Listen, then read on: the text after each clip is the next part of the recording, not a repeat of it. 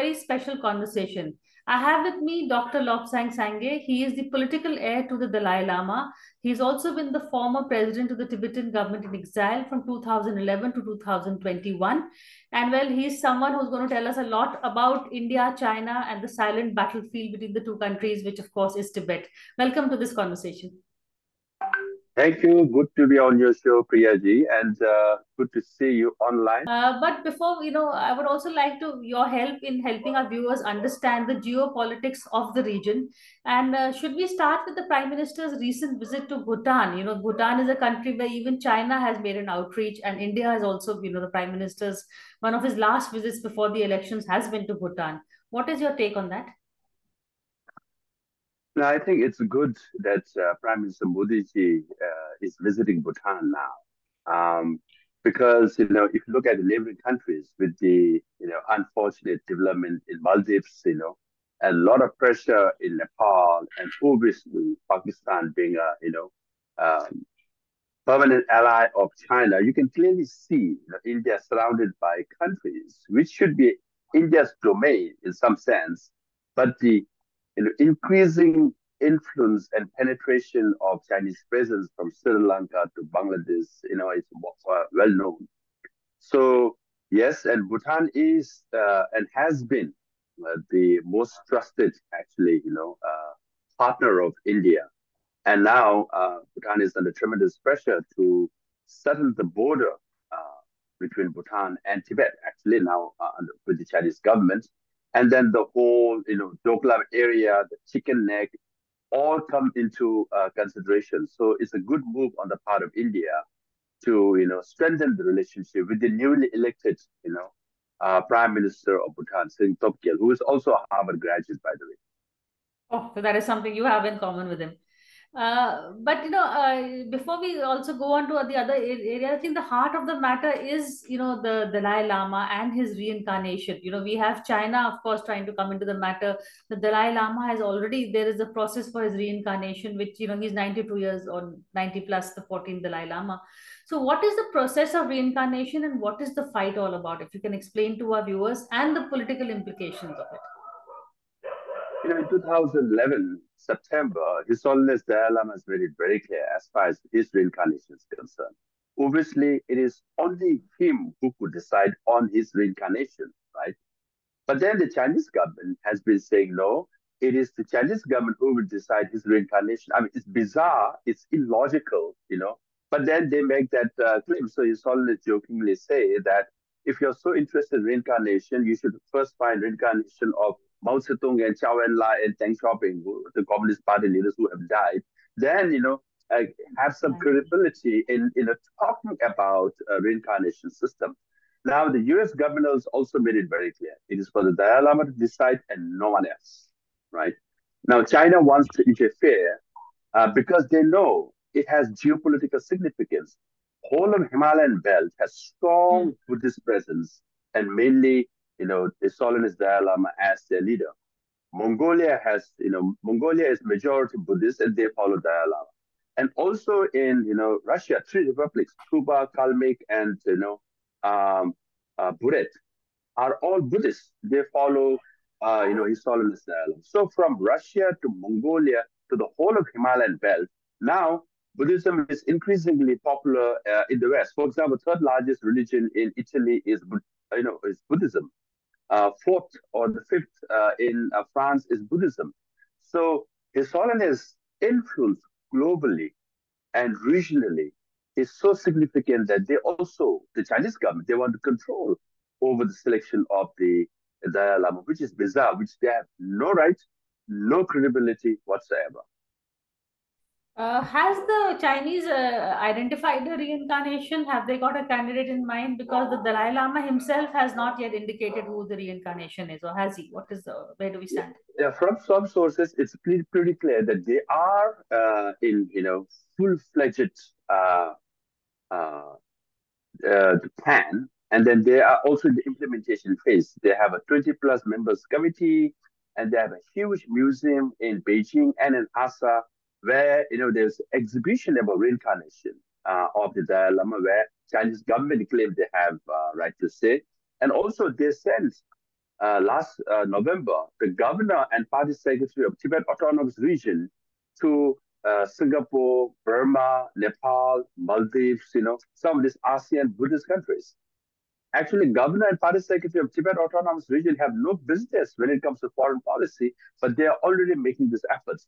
And then they're publishing articles, and I'm sure they're making documentaries. So their propaganda machine is coming all out to build the narrative as far as reincarnation of Dalai Lama is concerned. So, which is very disturbing. Hence, we all have to be alert, including the government of India, should make it very clear that it is for His Holiness Dalai Lama to decide on his reincarnation and no one else.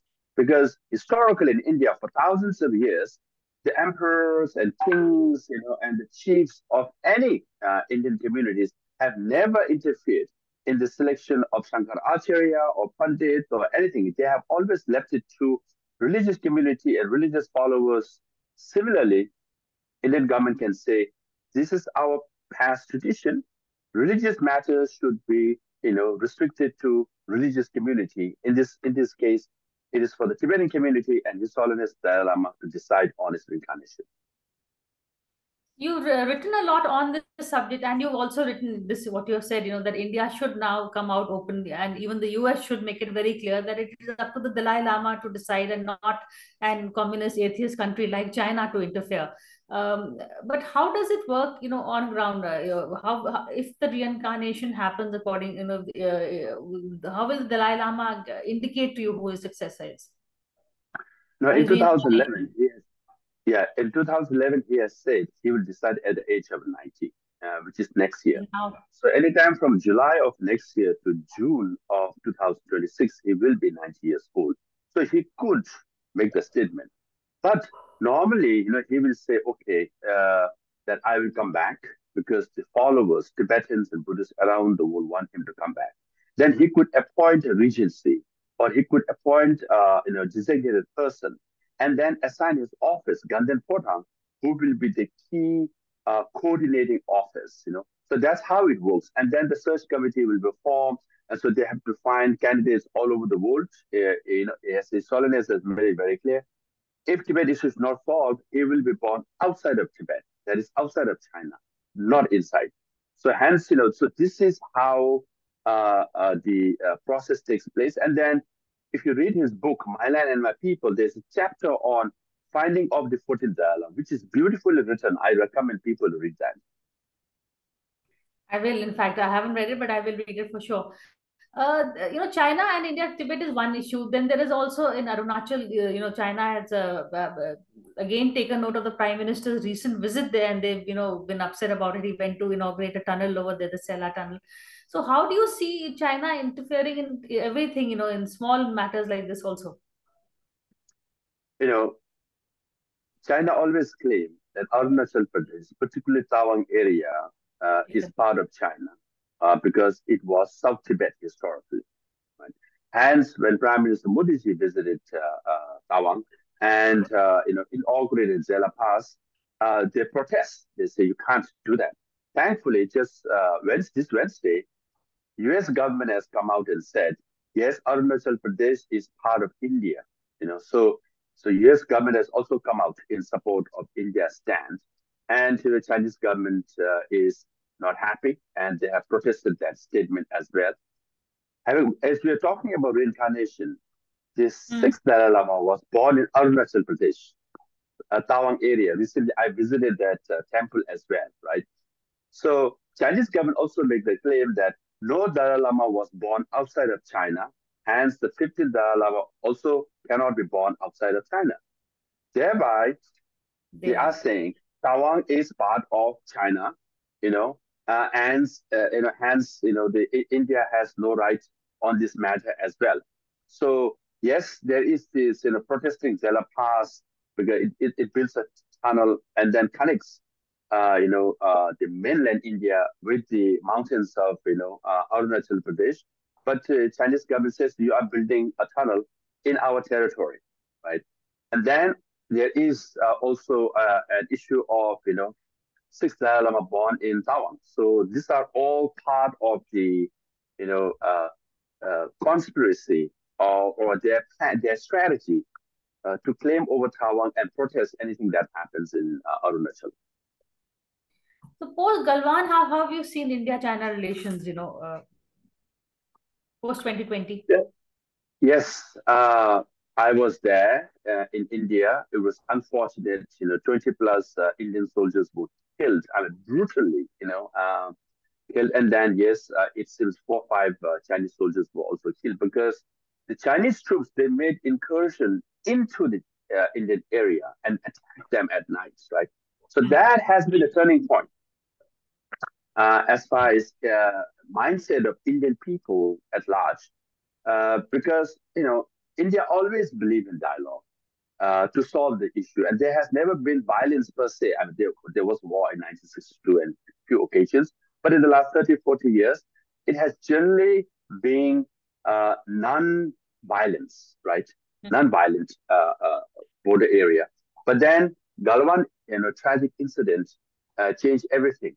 So what it says is that China is an expansionist empire, right?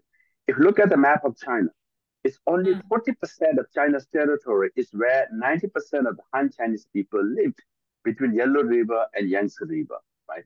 Now, all these other 60% of the area are Tibet, Xinjiang, Inner Mongolia, Manchuria. They occupied it. So now by pushing in Galwan and Doklam and Arunachal Pradesh and into Nepal and all the border areas, it clearly shows that China is an expansionist empire. And then now in South China Sea, East China Sea, they're making claims in the ocean as well. So Correct. we all should be aware that it is an expansionist empire, and India should be on alert. Do you see India's handling of the Ukraine war, positioning itself vis-a-vis Russia, Ukraine, China, and all the geopolitics of it? Yeah, initially, it looked a bit complex because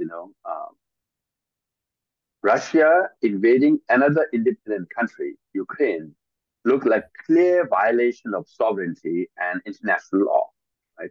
So all the countries in the world should come out and say this is wrong.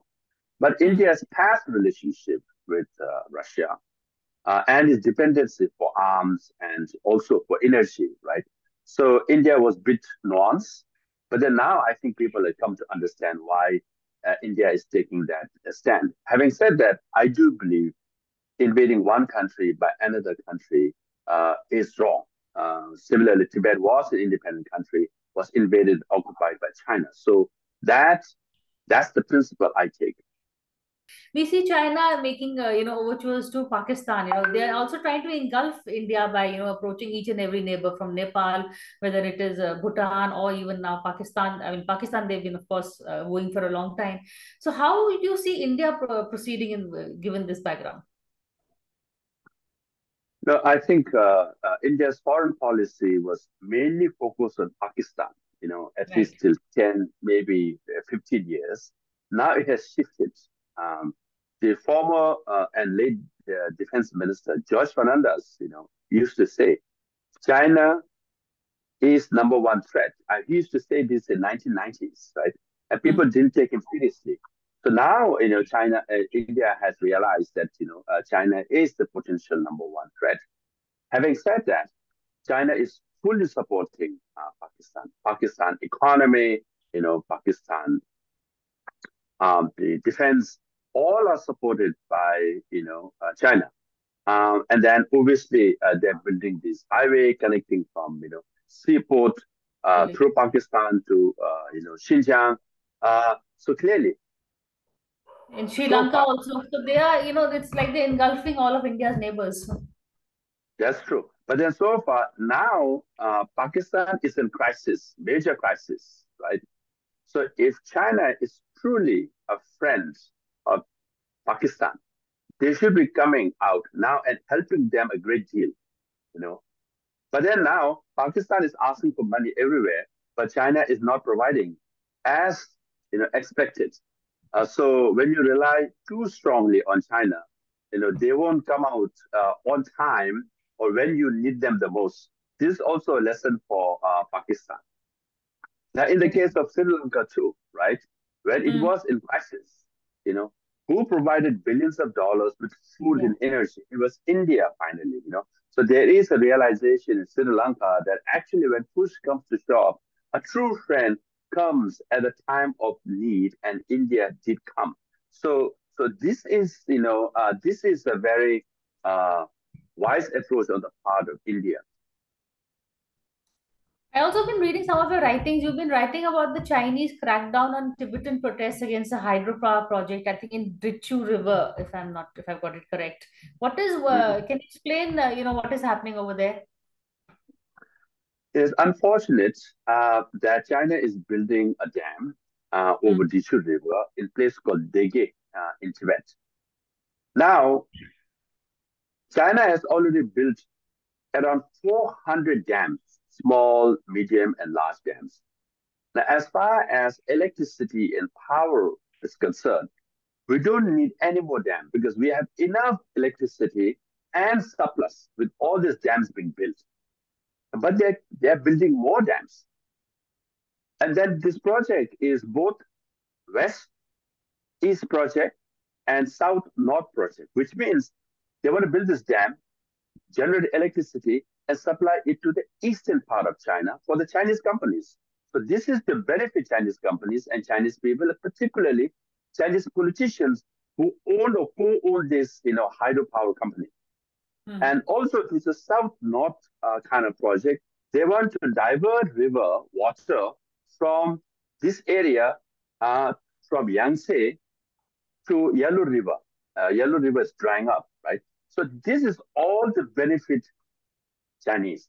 Unfortunately, six monasteries, one built in 13th century, 700 years old monastery, will be drowned or submerged. Four villages will be drowned. So hence Tibetans are protesting. Rather, if you look at the footages, they're begging Chinese officials saying, we have lived here for hundreds and thousands of years. This is our home. Don't do this. But the Chinese officials saying, yeah, we are doing it and with utter disregard to Tibetan people's, well-being. So unfortunately, Tibetans are protesting, but now around 1,000 Tibetans, are being arrested. They're in prison, including the officials, Communist Party officials of this area are, Mm. protesting. So, this is what it shows. The Chinese government always say that Tibetans have benefited being part of China, Tibet being part of China. But in this case, you can clearly see it's clear exploitation of natural resources. Now, this is hydropower. And then, if I have to go down the list of, uranium and gold and copper, all kinds of minerals being exploited from Tibet for the benefit of Chinese companies and Chinese politicians, the list is very long. So, it is a colonization of Tibet and exploitation of Tibetan resources.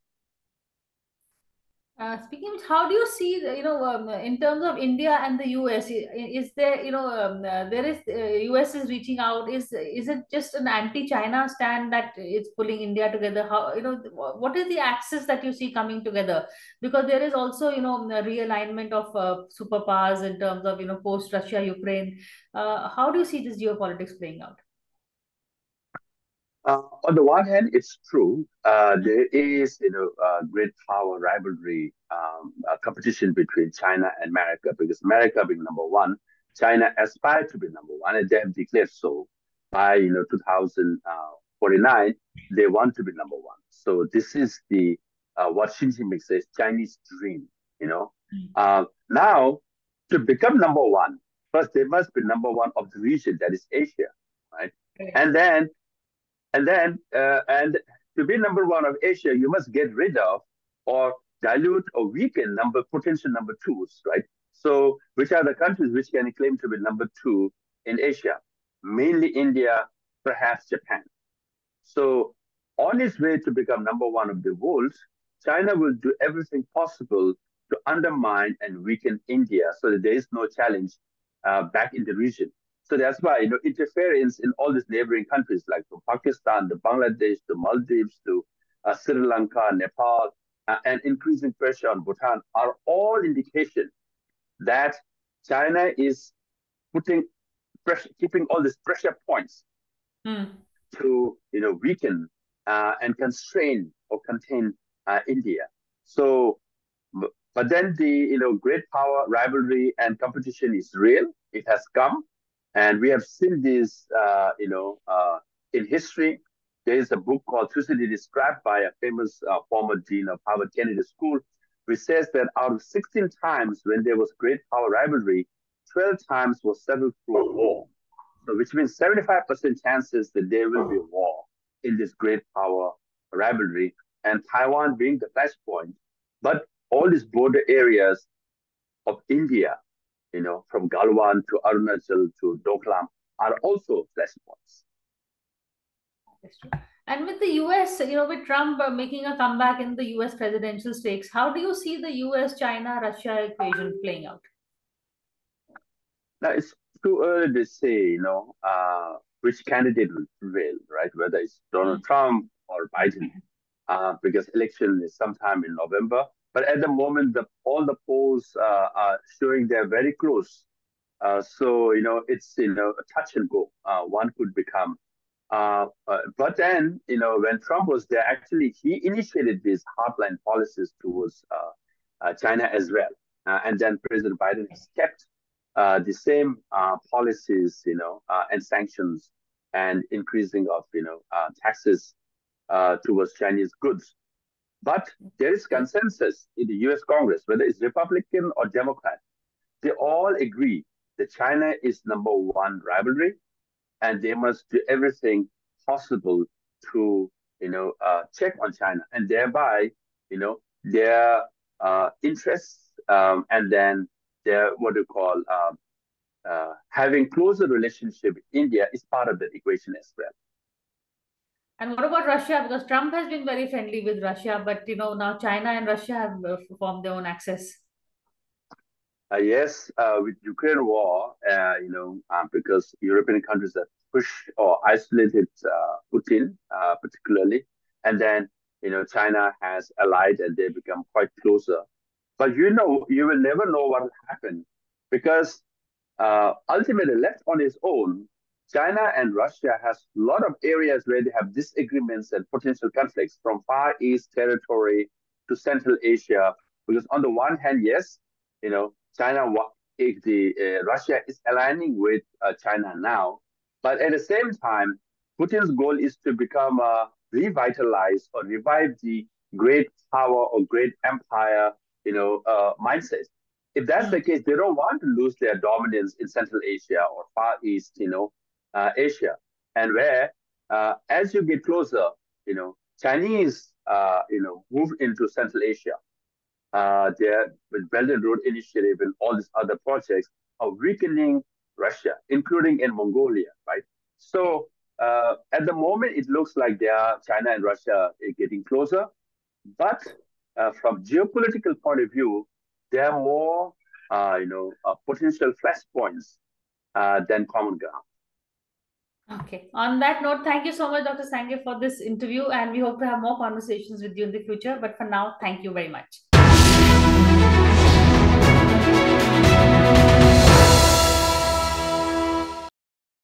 For more such videos, subscribe to the NewsX YouTube channel, hit the bell icon.